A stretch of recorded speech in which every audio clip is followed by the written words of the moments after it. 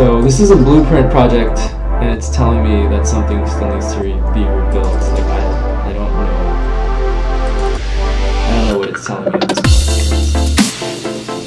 It is shooting things. Okay, so that's enough of that. Here we go. Oh my goodness.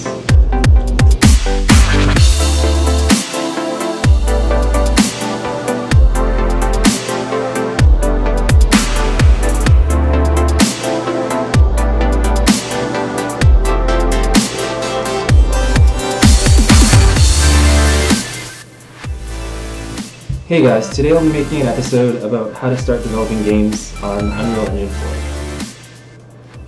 So I have the agenda for today on this notepad here, and the first step of the agenda will be explaining how I came about finding a stable version of Unreal Engine 4 to start working on to make a project. And that version that I ended up choosing was version 11, so 4.11.2. And one particular reason why I chose that was because it was rumored to include the CodeLiteSourceCodeAccessss plugin. And so I kind of wanted to use, if you haven't heard of CodeLite, it's an open source editor for developing software, and it seems popular, so I kind of decided to try and test it out. So the next thing in the agenda will be to try running 4.11.2 with CodeLite 9.1.1, and just to show that you can the editor for 4.11.1 .2 can be configured to run with CodeLite, this version of CodeLite as a plugin. The next item in the agenda is just something that you kind of need to do to make the plugin work. And then once we get that up and running, the last thing in the agenda will be to create a first project, and that can either be configured as a blueprint. In other words, an Unreal blueprint is sort of like a template. Actually, I'm showing you guys sort of like a blueprint right here. What you get as a blueprint is just the sandbox of your project, and it's actually fairly a great start. Like you can see, you have you can go in.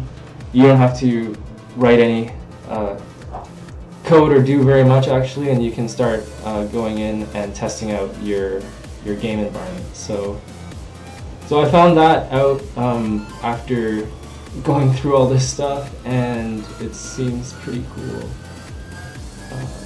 You can also set up like a first-person shooter. This is like a third-person view game. There's a whole bunch of different templates that you can start off with. So.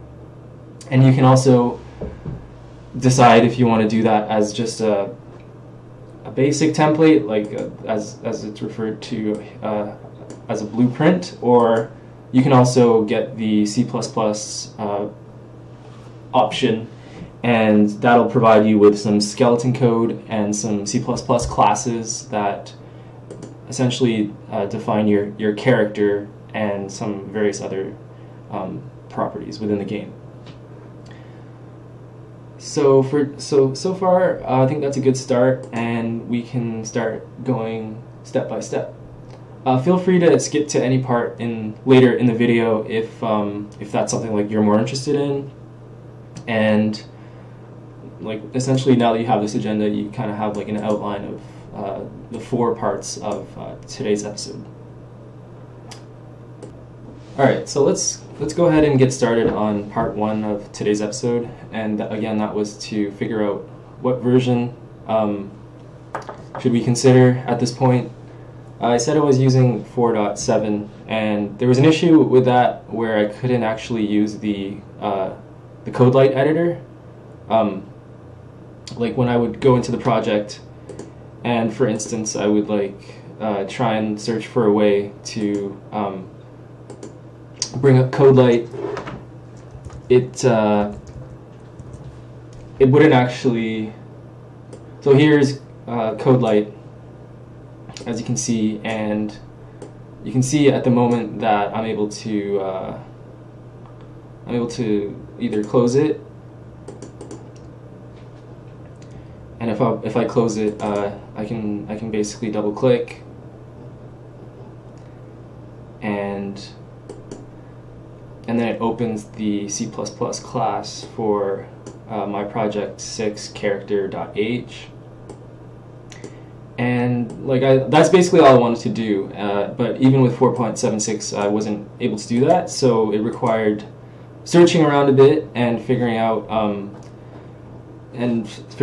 which version seemed to be most stable. So in the end I decided 4.11, and then I left it running overnight to install and download all of its packages, and then this morning I opened it up, and then everything seemed to be as stable almost as 4.7.6. So 4.11 I can vouch is pretty stable.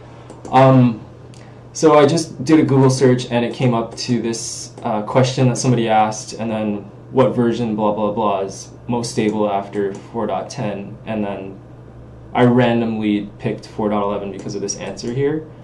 And how I have access to 4.11 is if you go to the Epic Games page on GitHub, and then you open the Unreal Engine link, that's at the very top here, and then you go to the branch version to search for different versions of previous stable branches. Here they're calling them just like stale branches. So then you can go and open 4.11, as you can see, and then you can just like click here to download that file, or do it from the command line by the clone command, and it's about 200 megabytes or so. So I can show you guys here.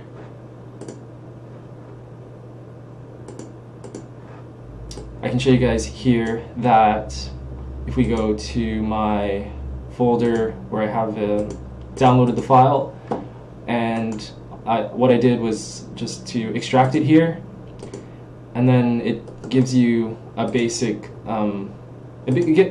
set of files, basically the files that you see on the GitHub page, but then you have to go back to the Unreal tutorial that actually was talked about in my video on how to set up 4.76, and about that. So there's some things that I want to distinguish between that previous tutorial and how I actually installed 4.11.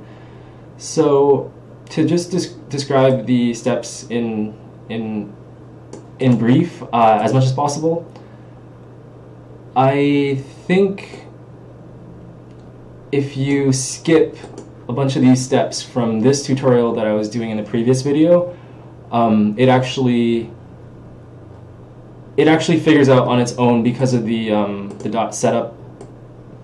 setup.sh file that is in the Unreal Engine folder. So that would be this file. So this file pretty much does everything. I'm not exactly sure how, but it does everything depending on like their update of it. It does everything almost seemingly automatically, so that's pretty nice.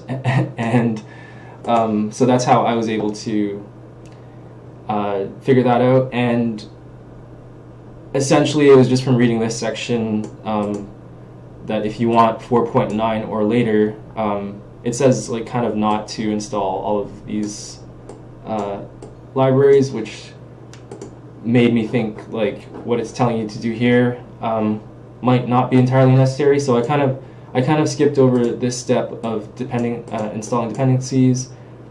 This might be necessary, but I pretty much also skipped over like the majority. So all I did was clone the source and then run setup.sh.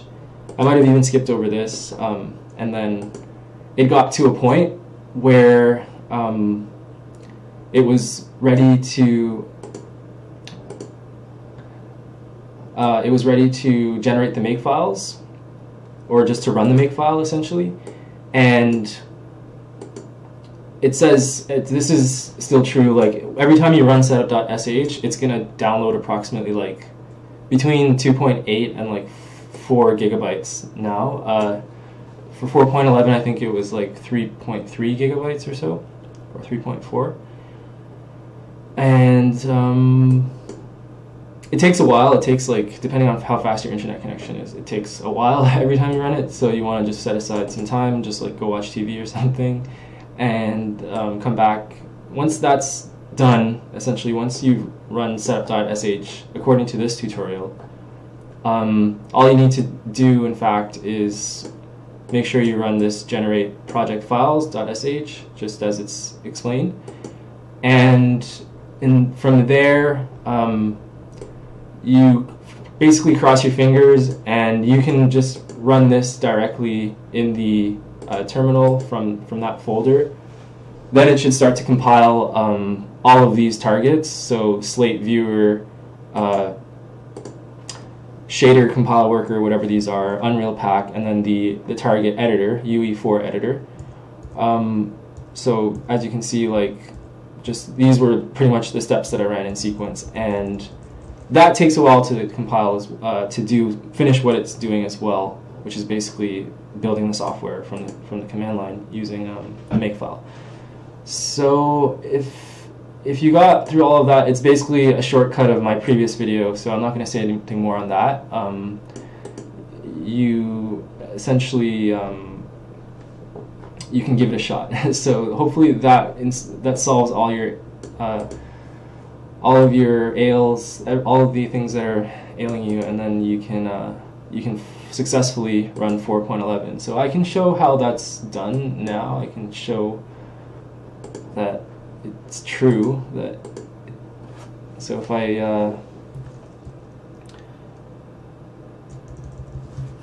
actually, I have to run it from this folder, which was already open. So so once things are installed, you can go to Engine, Binaries, Linux, and then copy and paste this to here, which is really where I'm already at. And then you run the editor, and it takes a while. I might speed it up a bit. If anything in the video that's taking a while, I'll speed up.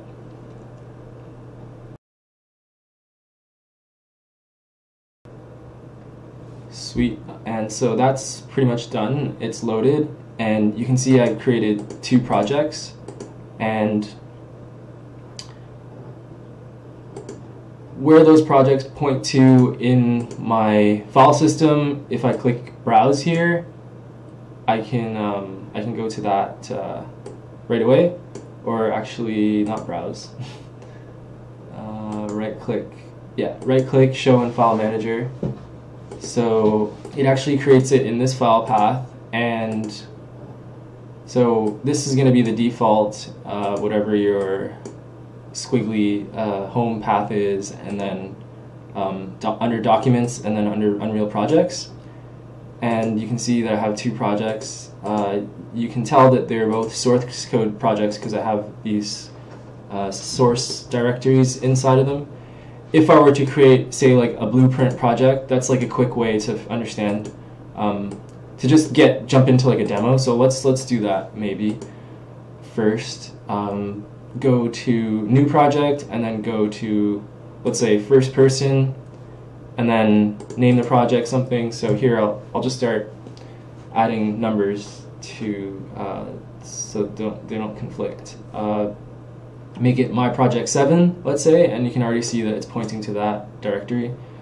And then do create project.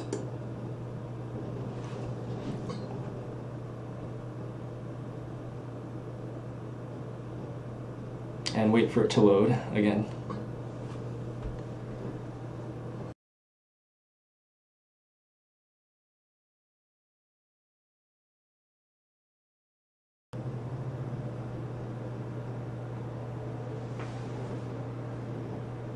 Okay, and so that just finished loading, and we can see what a first-person shooter template kind of looks like.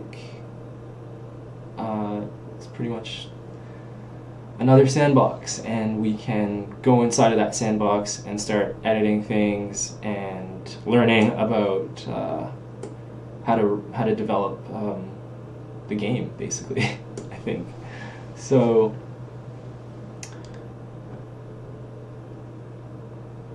At the moment, I'm just going to click play. Actually, well, this is the only thing I really know how to do at the moment, is I know how to like drag stuff into the sandbox.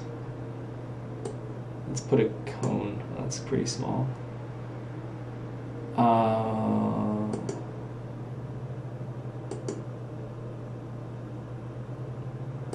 There's enough cubes. Let's just hit play.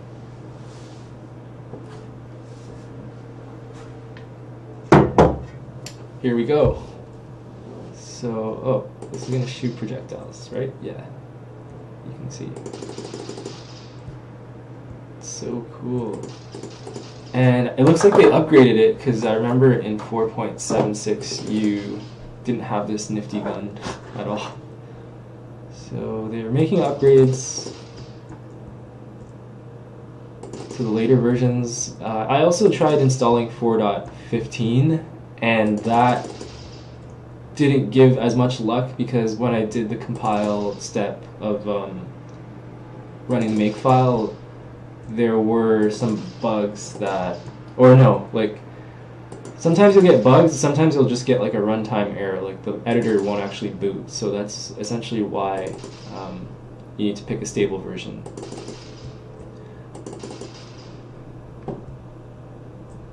So this is a blueprint project, and it's telling me that something still needs to be rebuilt. Like I don't know what it's telling me at this point, because I'm just shooting these things. Okay, so that's enough of that, and hopefully that illustrates it. So even if you pretty much know nothing about programming, if you're able to install the editor, then you should be able to get into one of these blueprints, and then you can pretty much just use it from there. Go look up tutorials on YouTube and other things. Okay, so that was part 1 of the episode. Let's look at part 2. So how do we... Alright, so part 2 of the episode, as promised, is running Unreal Engine 4.11.2 with CodeLite 9.1.1. And let's show pretty much how, maybe just briefly, you might also have to update your CodeLite version. The one that I had installed, or I tried to install before adding any repositories, was the CodeLite 2.5.1, I believe. And I had to go through a few steps, which I have here to show you guys. But I had to go through a few steps to upgrade that to a much more recent version of CodeLite. So I think 9.11.1 is pretty stable for Mint 17.3. I don't know if... Right now is 2017, so you might be able to run Mint 18 if you're really like keen and on top of things. But I'm not too keen on refreshing my operating system at this point, so I'm gonna stick with 17.3 until I see any reason otherwise to really switch to 18. And 17.3 I think is pretty stable. Okay, so this tutorial even applies to 17.1, and so it's telling us that we have to check the repositories .list file, and I can show you if we do sudo gedit, copy and paste that link, enter our password because it's sudo. So as you can see, the only repository I have in there right now is this trusty universe repository, and that's for the CodeLite code base. So if you just follow that and you running a similar system as myself, hopefully that's going to work for you. And then once you pretty much do step number 2, which is all this is doing, you can check your synaptic, or you can do it from the command line by running apt-get install CodeLite, and you have to do an update before you're doing that, and then you should be able to install this newer version of CodeLite that I'm showing here. Okay, so that's all for part 2 at the moment. And so what was part 3? Yes, so in order to get the plugin, you can either, so explaining what this plugin is all about, first of all, let's say. The plugin is located in the following folder, as I recall.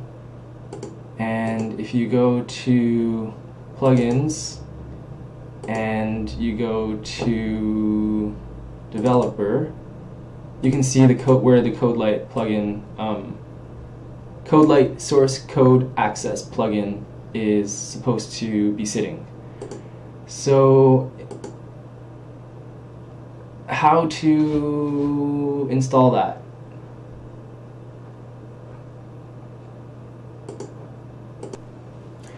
Right, so I'm going to try to explain quickly, briefly, how to install that. If by any means you might need to rebuild it or get it to work inside of the editor, like for instance.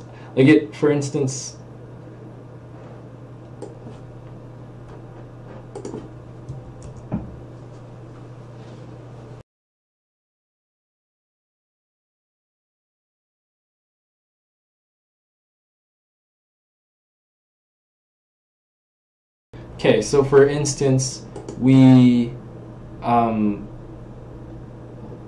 say you go into the edit menu and then you look within plugins, bring up this window from the drop down menu, and under programming, I believe, CodeLite should be here, and also the 4.11 of Unreal Engine 4 should automatically have installed it. But say for whatever reason it wasn't here, or you needed to build that plugin because it's not working properly or whatever, mainly if you don't see it here, then you know that it's not installed, right?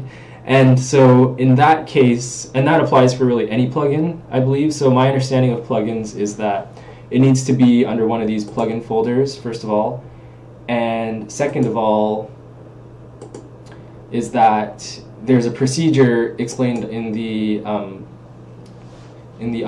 official Unreal page for Linux, where it describes how to install arbitrary plugins. So that can be found, for instance, for the CodeLite plugin. I think you're able to find it if you Google that, and maybe also, I think it's the third one.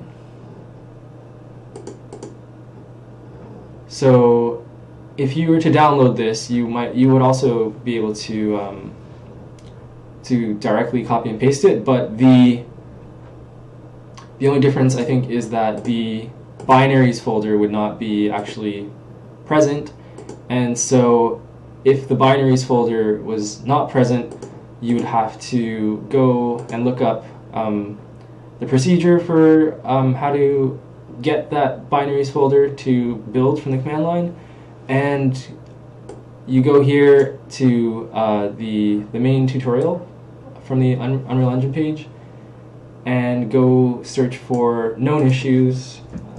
There's a secondary page called known issues, and then from that page, just there, you might notice that there's a section that tells you how to use the plugins with the IDEs for the IDEs, and for the in general, these actually, it's not listed here, but like for instance on Linux there's KDevelop, there's Eclipse, there's Sublime Text, there's these other ones, and the key part that you have to read maybe a little bit carefully is that you gotta essentially copy and paste that plugin to this directory, then CD 3 directories up,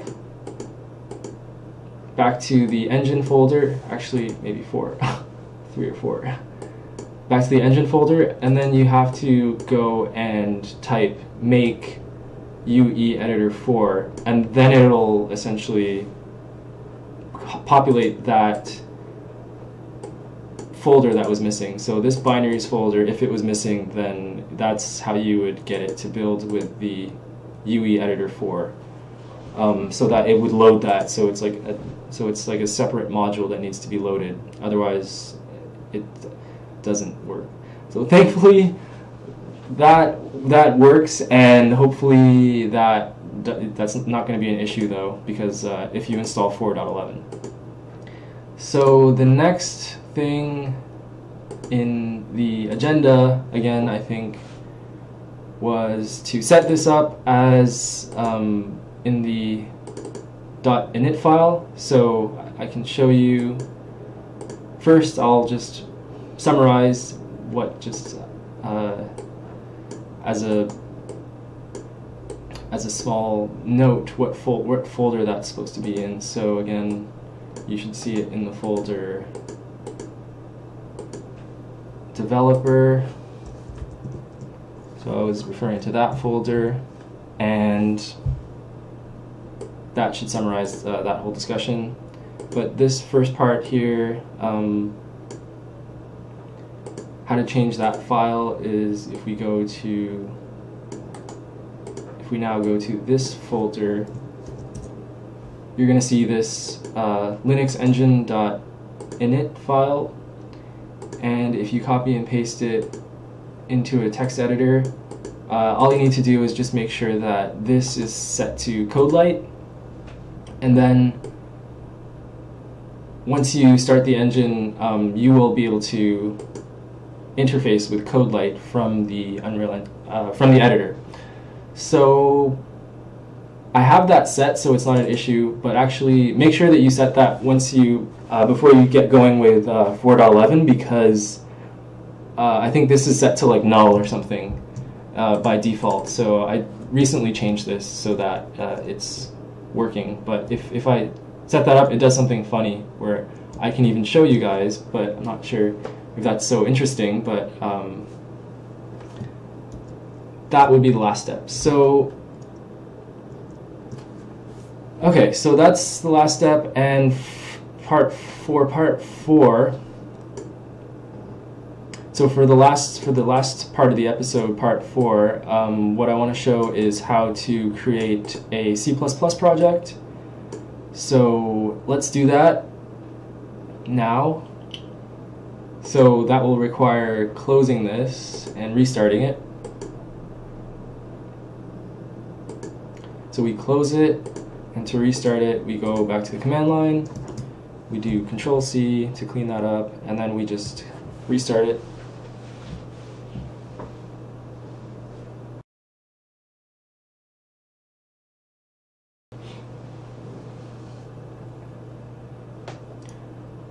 Okay, so we are in the editor again, and I'm wanting to show you guys what you might need to, what this looks like to actually start a C++ project, and what you should be looking for to know that everything is configured properly so that you can start working with your editor plus the CodeLite editor on the side. So if we just go back, and now we see that we have 5 to 7, so we'll just make that 8, not 5, make that 8, and make sure that this is the correct directory.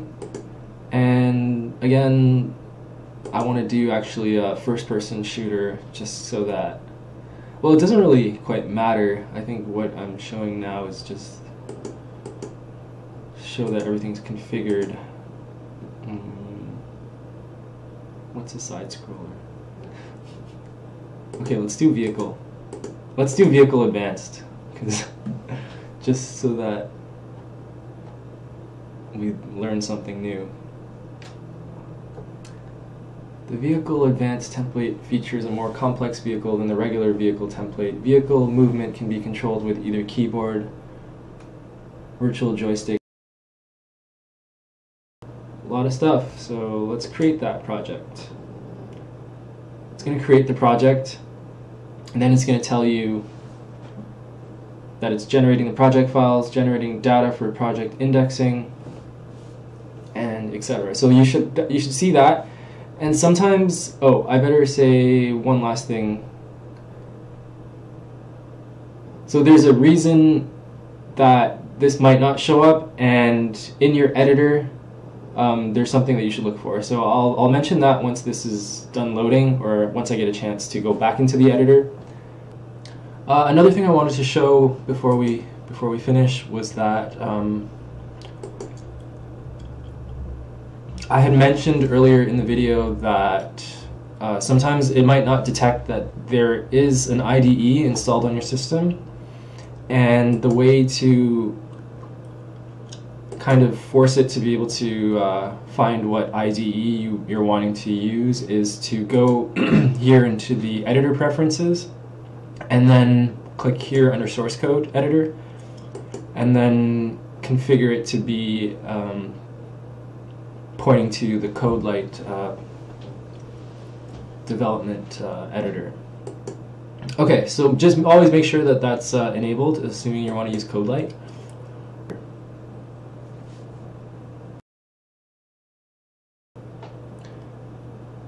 Okay, so that just finished loading, and what I want to do now is first show that if the CodeLite plugin is set up properly, that you will actually,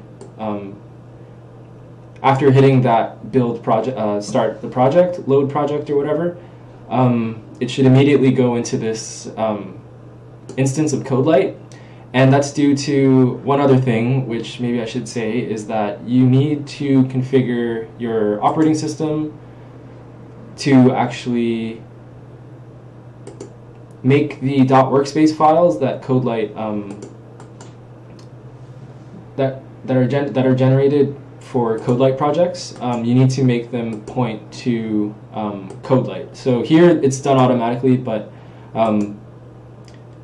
if it's not set as the default application for .workspace files, then it's not going to be able to open automatically, essentially. So to do that, you can just click on CodeLite if it's down the list somewhere else, and then click Set as Default, and then you might have to restart some things, but essentially that's why that worked a bit seamlessly. So the next thing is then for our project, there's two folders that we first need to be concerned with, and just in terms of procedure, I haven't really had time to look at both of them, but as I understand, they both have the source folder, and if you click, say, on the source code for the project, it's doing something right now. I think this has to do with the code completion feature of CodeLite. So, but let's see if I can click on project 8.cpp. Okay, great. So that worked, and also this one. So you can pretty much browse any of these C++ files within the folder, and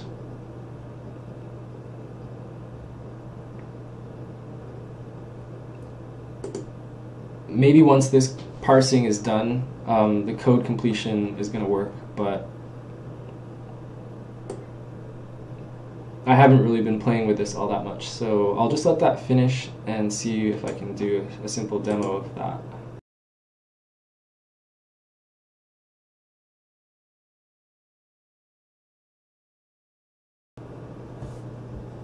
Right, so that parsing, it just actually just finished, and I want to test now if the code completion is there. So it seems that it is, because I'm just copying the line that's directly above it, so I can see in advance all of the members of this hierarchy of objects, and if I wanted to start programming stuff, I could get started, but I'm just going to leave that as is because that's not what I want to show for now.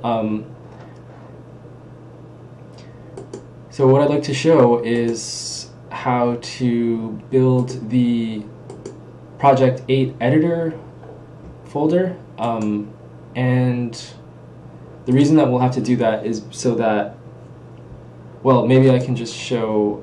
The reason that we have to build Project 8 is because it's going to search for that. Remember when we built the blueprint, it restarted the program, or it essentially tried to load that blueprint.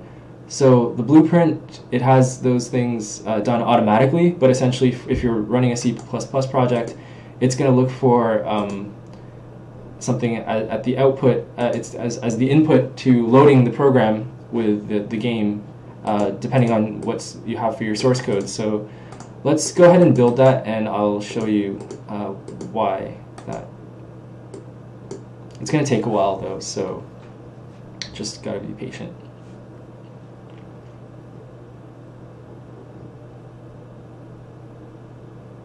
I did make a mistake. I have to click this as development, and I think that when we build it again this time that it will it'll work properly. So I'm really hoping that will be the case. So we'll probably have to wait again for all of that to occur and start again once this is done compiling.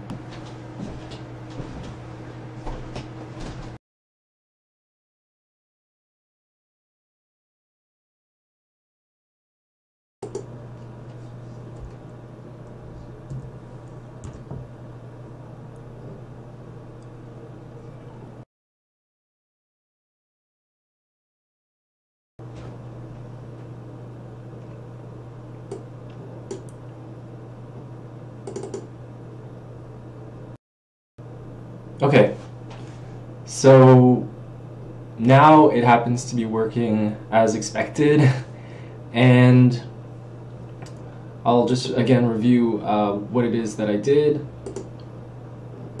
In CodeLite, I just forgot to make sure to set this development, the build release, the release build to the development build. So you have to make sure to do that, otherwise it's going to ask or complain about which of these projects. It actually probably doesn't build this file, so that file is now there, and we can expect the editor to load probably very shortly.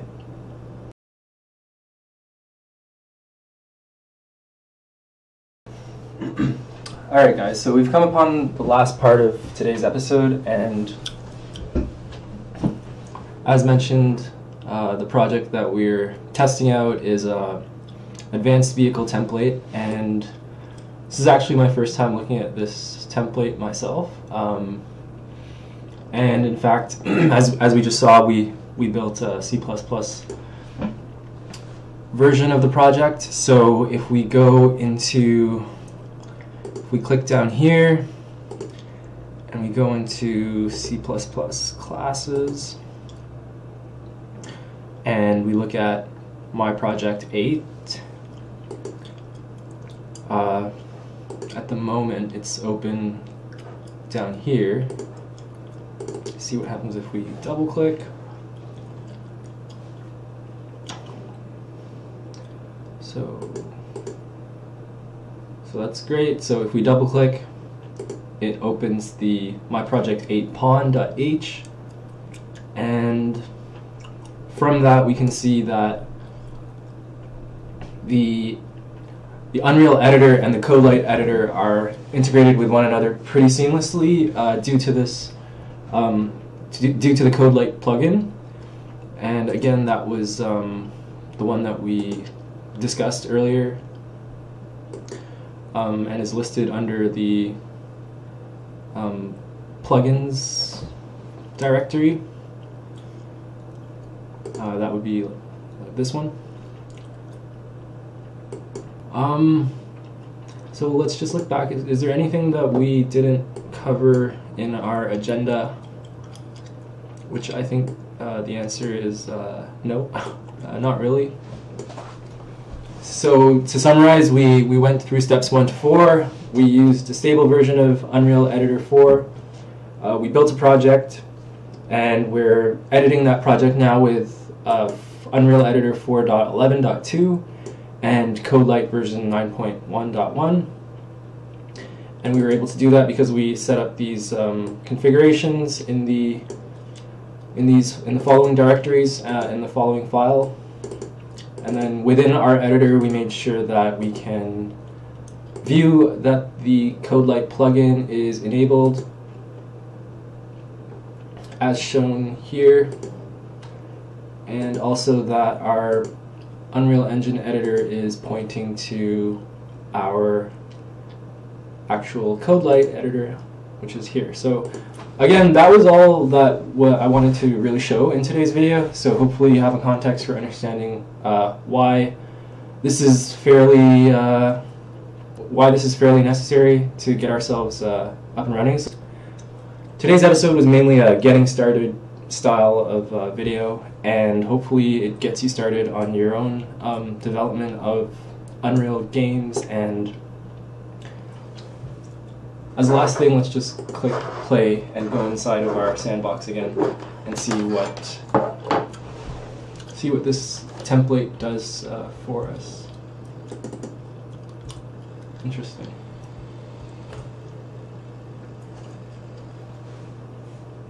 Let me just pause it quickly.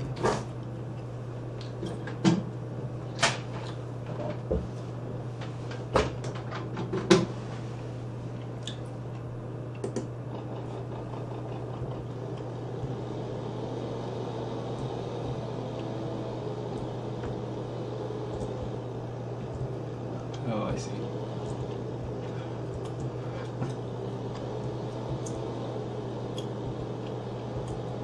Wow. No, that was terrible.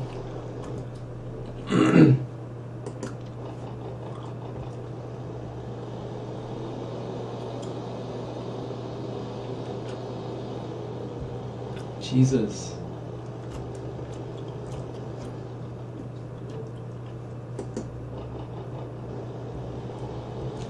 I'm going to start off the track and then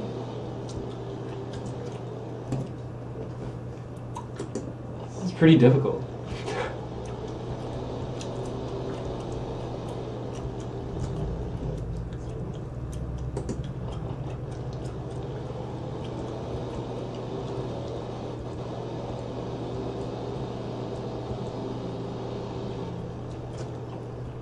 This is like impossible.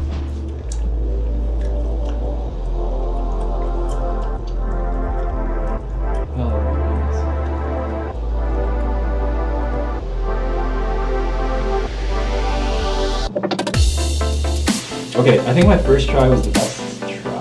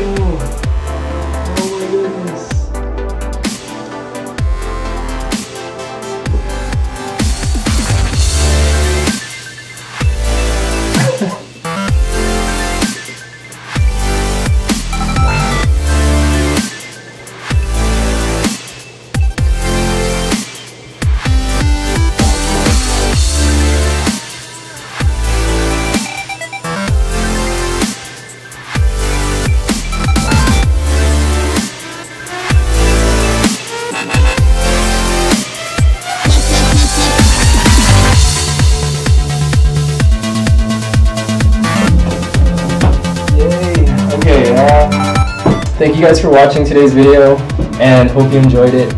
And as always, yeah, I really appreciate that there's people out there that watch these videos. Alright, until next time, see you in the next video.